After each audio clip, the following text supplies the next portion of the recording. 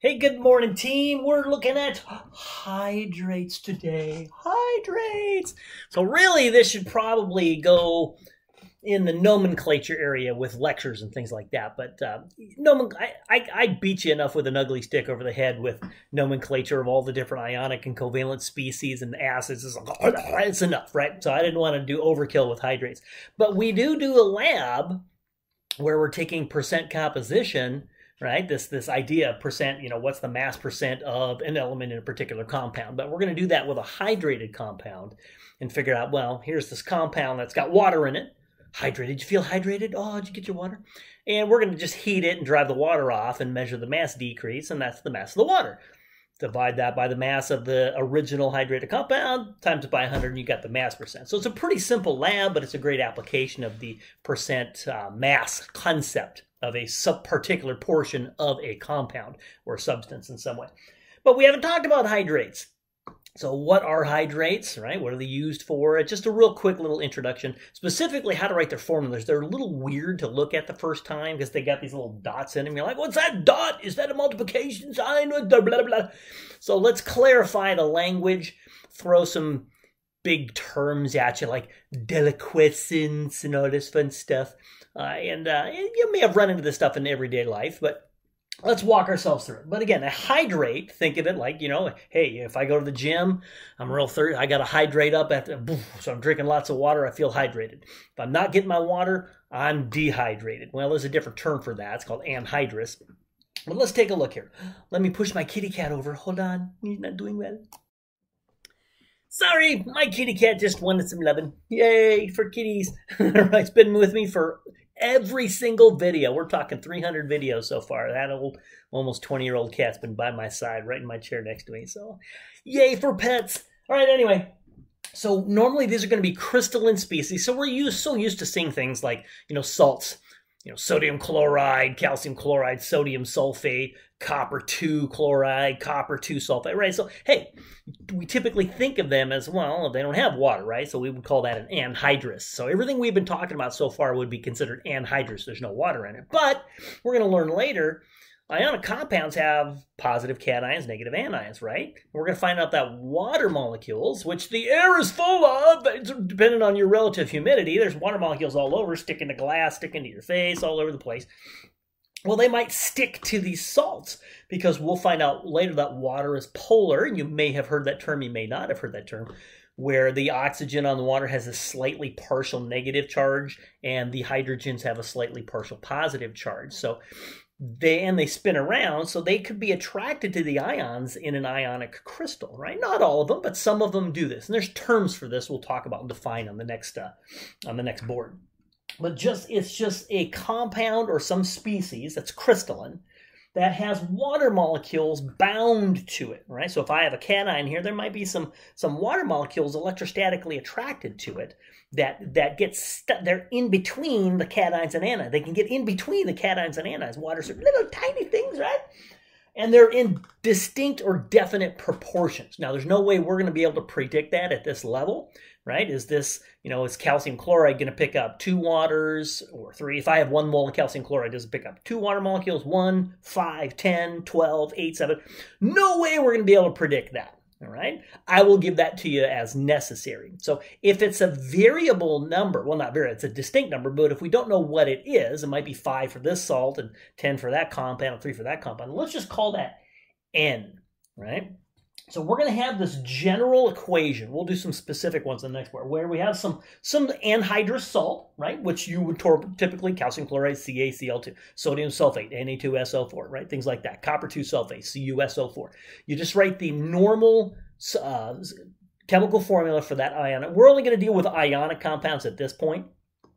And then you put a dot and then a number, and then the water molecules. And that number N represents the waters of hydration. So if I have 1 mole of this anhydrous compound, how many moles of water does it pick up? Or if I have 1 cation and 1, that kind of thing, how many individual water molecules? We'll think of it in terms of moles, though. So that water's hydration is going to be, we're only going to deal with integers in this class. 0 would be dumb. That would just be the anhydrous salt. So it's going to be 1 greater than or equal to 1, 2, 3, all the way up. 12 is the highest I've seen in our classes. I guess you could get more, but that's a big number. So usually between 1 and 10 is typically what you're going to run into, maybe a 12 kicking around here and there. That dot is not a multiplication sign. Remember, I like to use parentheses for multiplication in my class. No X's, no dots, things like that. That indicates that these water molecules are bound to it. They're electrostatically attracted to it, right? We'll draw a picture of that in the next one. And we're not here to really look at the structures of that. We haven't gotten in that much depth in our class anyway. But that's the general idea. So let's do a specific one on the next board. Kind of show you the general. I'm gonna baby the structure for you a little bit to give you an idea where these water molecules could go. We'll look at how to name those, anhydrous versus the hydrated compound, and some special terminologies here. All right, here's a specific example. And once you see one, it's the same thing over and over and over. You just change whatever the anhydrous salt is and the number of hydrations. So let's take, if I just showed you CuSO4, you should be able to say, well, that's copper 2. It's copper 2 ion and a sulfate ion, +2, -2. So that'd be copper 2 sulfate or cupric sulfate, if you like the Latin stuff, right, with the +2. And then we've got 5 waters of hydration, so pent.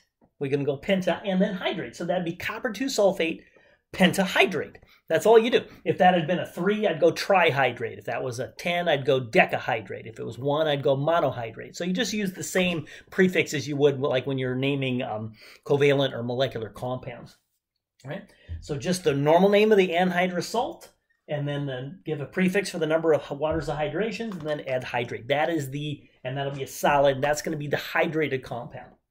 This would be the anhydrous salt by itself. So we could heat that, because the water molecules aren't chemically bonded like an ionic bond or some kind of covalent bond. They're just attracted electrostatically. We'll learn about hydrogen bonding and stuff later. So if you look at the structure, and if you don't want to write this down, that's okay. I just want you to give a rough idea where, if we had copper 2 sulfate anhydrous, you just have sulfate copper 2, sulfate copper 2. You'd have this 3-dimensional lattice, right, of these alternating cations and anions. But the copper 2 gets these little water molecules that get in there between the sulfates and the copper 2 and these little areas in there. So the copper is a positive 2, and so the water molecules rotate around, so the more negative oxygen faces it.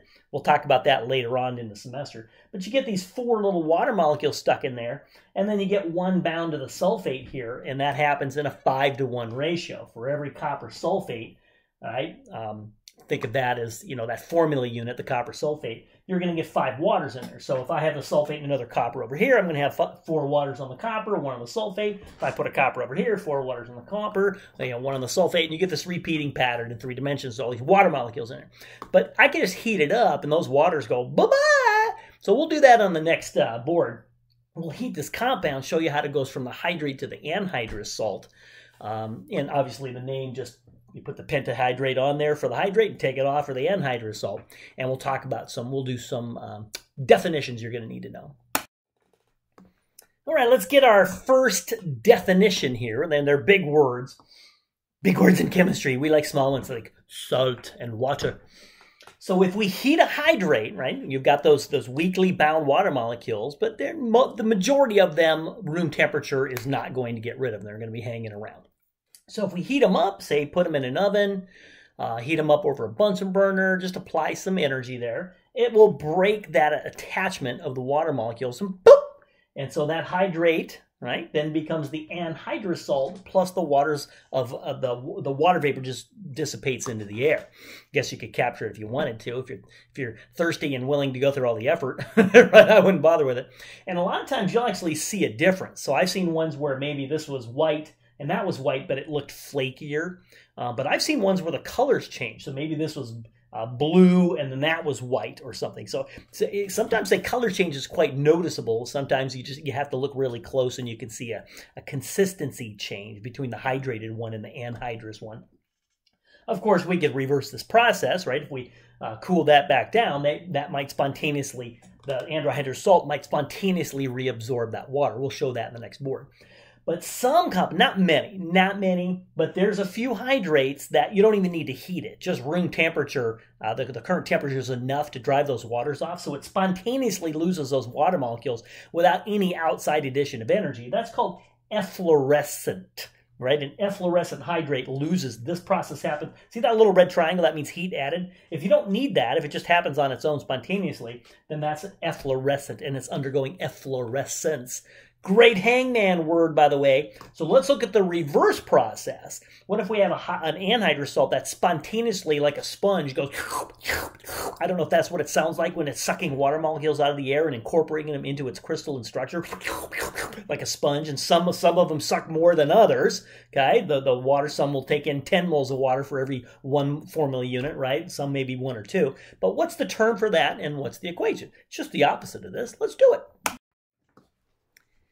Let's reverse the process, right? So let's say we've got an anhydrous salt, right? We're just reversing what we had on the last board. And then it just, so maybe we heated it up, put it in an oven, and take it out, it cools at room temperature. And when it hits room temperature, it starts going, I like water molecule, give me water molecule.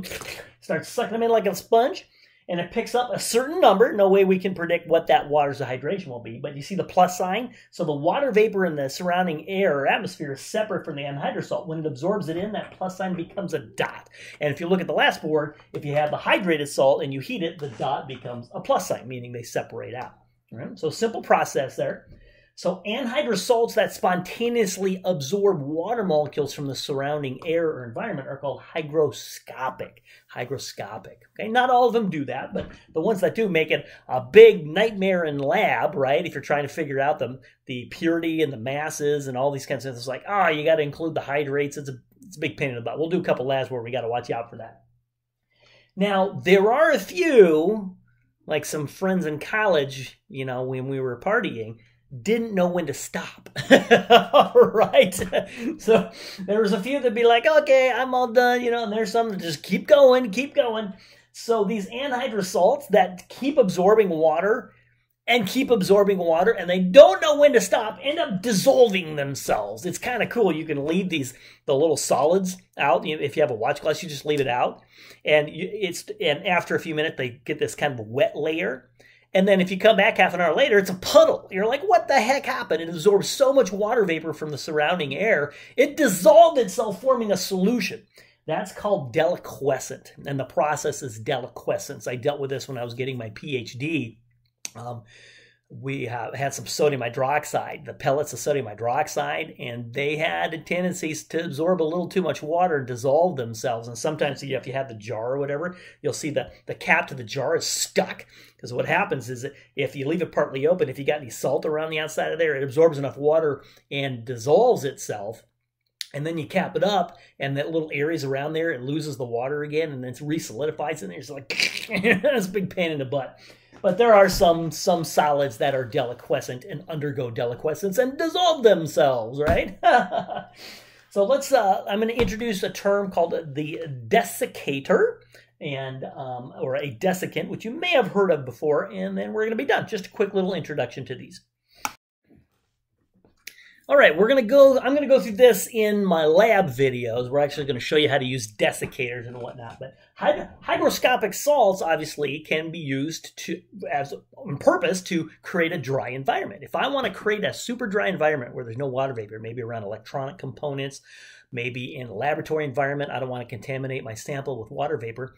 I don't want to leave it out because there's I'm in Southern California. The relative humidity is pretty small, but even there, it can absorb water molecules, slowly over time, or have water bound to it. So if I want to create a super dry environment, I can make a sealed container that I can open up. And I wish I had one with me, but it looks like cat litter sometimes, right? So the bottom of it, you just fill with these desiccants, right, which are hygroscopic salts that are anhydrous at the time. Right? Maybe I put them in an oven, heat them up to drive the water off, and then put them in the bottom of this container. And then I can put like a tray in there, and then I can put samples in there and cover it up and seal it from the atmosphere. And the desiccant sucks the majority of the water vapor from the air inside that desiccator, creates a dry environment. You maybe have seen that when you get shipped packages of electronic components. There'll be these desiccants. Sometimes in vitamins, I take lots of vitamins and supplements and medications, and because I work too hard apparently, and I need a lot of medicine. But anyway, that's beside the point. Another hospital trip or working too hard. You'll find these little packets of these little granular material. That's a desiccant. It's absorbing water vapor and trying to create a dry environment, right? Hey, pretty cool. So we're going to go through, I'm going to show you how to use desiccators properly without breaking them. And you don't want to crack that seal and have it reabsorb. Because what we're going to be doing in a lab is taking a fully hydrated compound, weighing its mass, heating it to drive the water vapor off, and then weighing it again and looking at the mass decrease and taking the mass of water lost over the mass of the hydrate times 100. And that's the mass percent, right, of water in that compound. But we're going to have to heat it several times to make sure the water's gone. But if we run out of time during the day, you can't heat it once, drive part of the water off, and then store it in your lab locker, because over the night, it's going to reabsorb all the water back again. That'd be horrible. So you want to put it in a dry environment, which is a desiccator. All right, and then you pop it in there, seal it off. We know it's nice and dry. You come in the next lab period, pull it out. You don't have to worry about that having reabsorbed water, and you can continue along in your merry way. So, but I'm pretty sure you've run into these over your lifespan in some certain way.